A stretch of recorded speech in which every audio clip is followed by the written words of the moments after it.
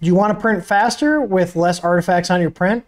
Well, today's the day I'm going to show you guys how to use input shaping with Marlin and our Unified 2 firmware. Let's get to it.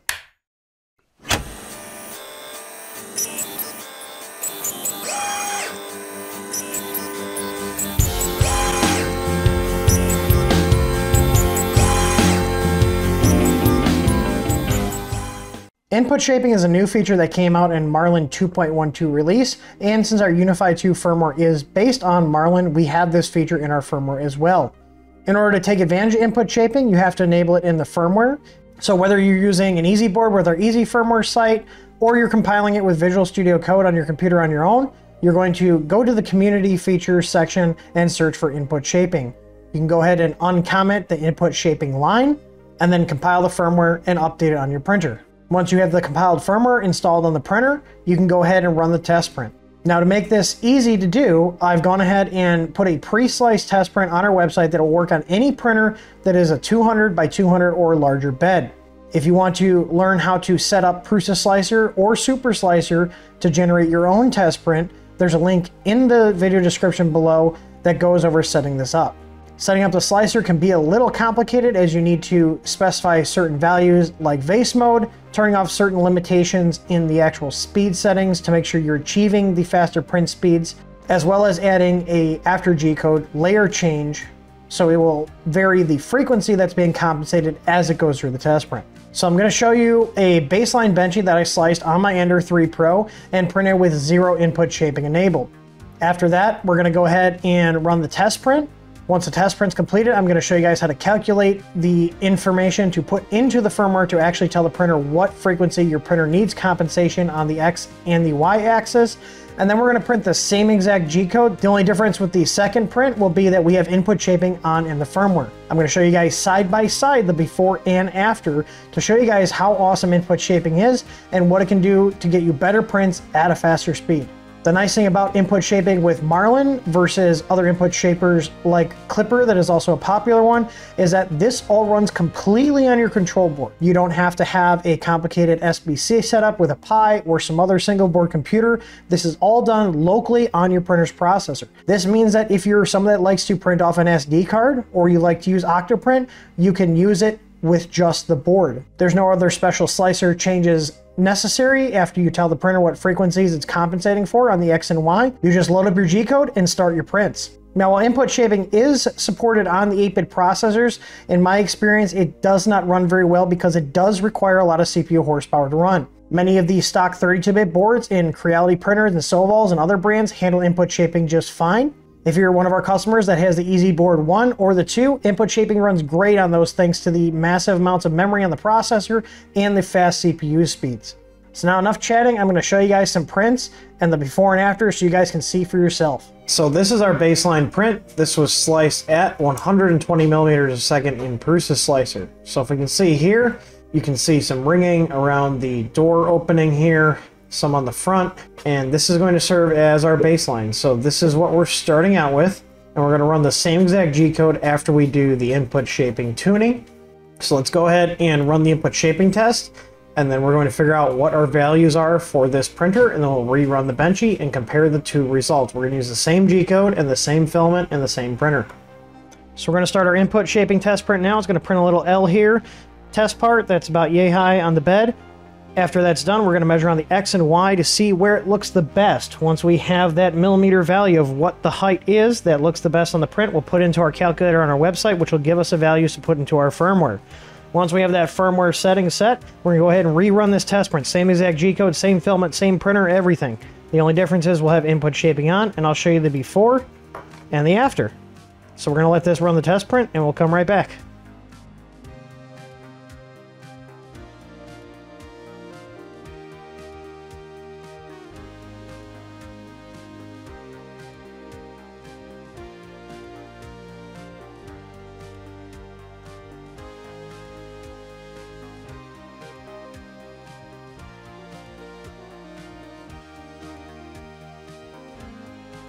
So our test print's finished. I'm going to go ahead and take it off the bed here. So with the test print off the bed, we want to start looking at where the least amount of ringing is. So on this axis, I'm going to say it's right around this fourth little notch down here. And this will be for our Y. You see our Y-axis on the back here. And then on the X, we want to look at that as well. Now my X is also a little bit higher up from what I can tell. I'm just basically moving this back and forth under the light and looking at seeing where the least amount of ringing is, and also looking at like the sharpness of the edges here. You can look at this little indent here. You can also look at on the actual letter itself. So I'm thinking right around on my X, right around the center, looks pretty clean. So I'm thinking about right here, about halfway down. So we're saying right about there, I think that looks the best on either of these. So it doesn't matter which side. So we're taking our X measurement here now. So I'm going to go ahead and get my calipers out, and we're going to go ahead and measure and see right where I think the best one is. So for my printer here on the X, it's 30.84 millimeters. I like to jot this down, and let's go ahead and measure the Y. So we have our Y-axis for reference here. And I think right around this, like I said, this little fourth nubbin here looks the best. So I'm going to go ahead and measure that. So I'm going to come in at like 41.35 on the Y.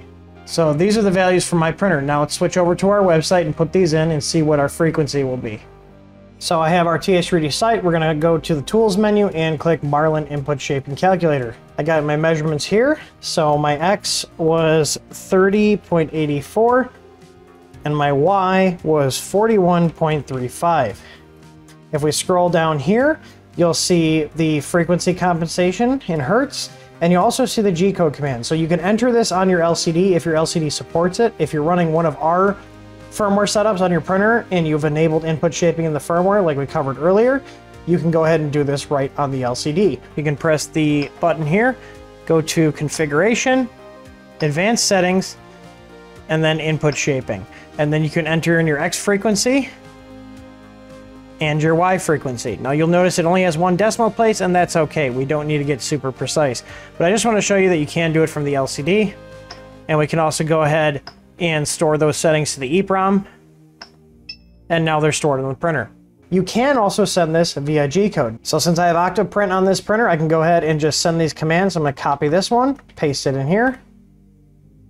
You can see receive OK. And then I'm going to go ahead and copy the Y and send that one as well. If I want to verify, I can send M503.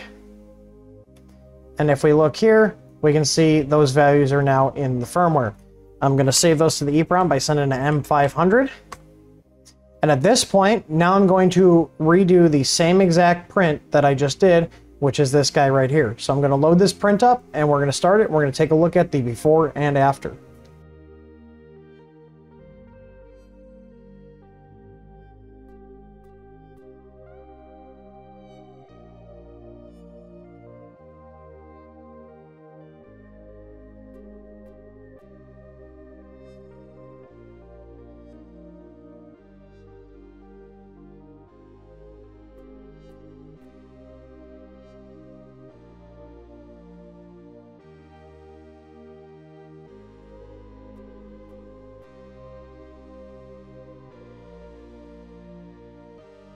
So here's both of our test prints. On the left, I have the non-input shaping benchy, and these were sliced both at 120 millimeters a second. And on the right here, I have the input shaping one. Now, one thing you'll notice, in general, the print quality is cleaner on the input shaping benchy.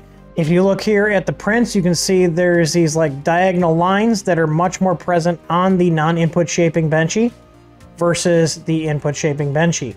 Now, one of the spots where input shaping really shines is when you have direction changes. So like around the little door frame here, you can see there's ringing there. And on the input shaping one, it's almost completely gone.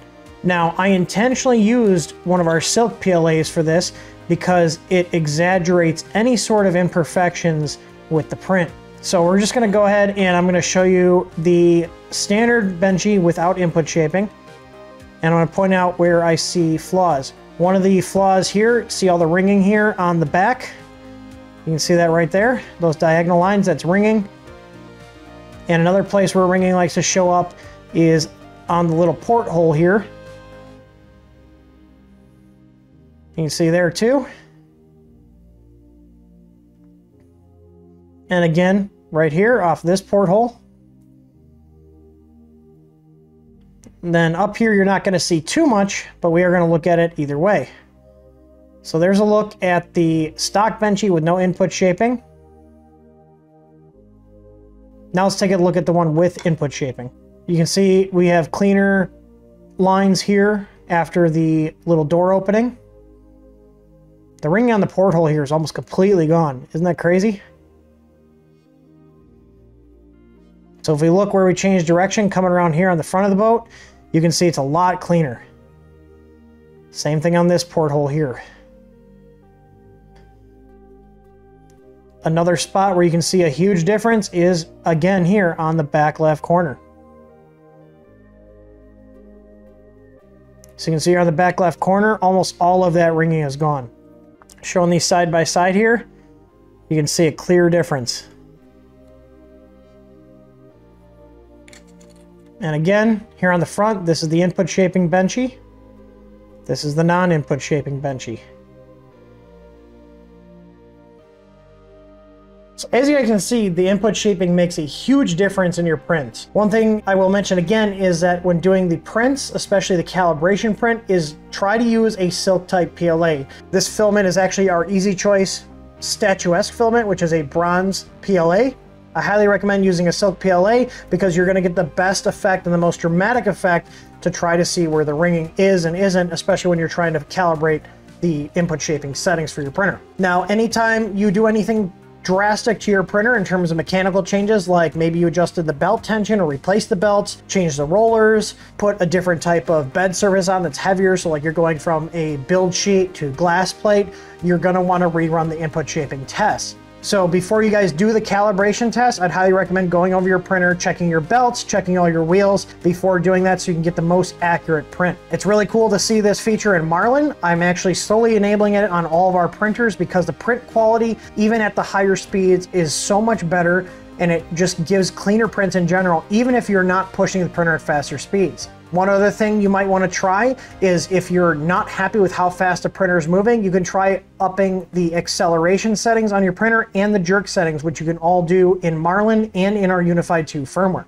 Just make sure not to set it too fast because there are physical limitations with your printer in terms of how fast it can move each axis. What I recommend doing is setting your jerk to around 5 to 6 for a printer that's 300 by 300 or less.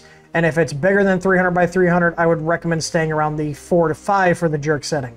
In terms of acceleration, an Ender 3 can handle anywhere from 2,000 to 3,000 accels with no problems, but you can push it harder if your printer is adjusted or maybe you have linear rails on there. You can get more speed out of it. If you are going to play with your acceleration jerk settings, do that before doing the calibration because those will also change the outcome.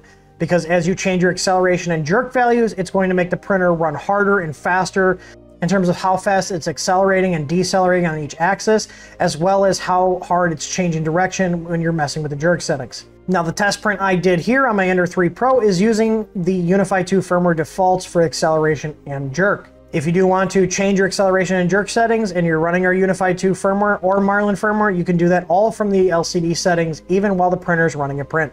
So I hope you guys really enjoyed watching this video. I hope it showed you what input shaping can do to your printer.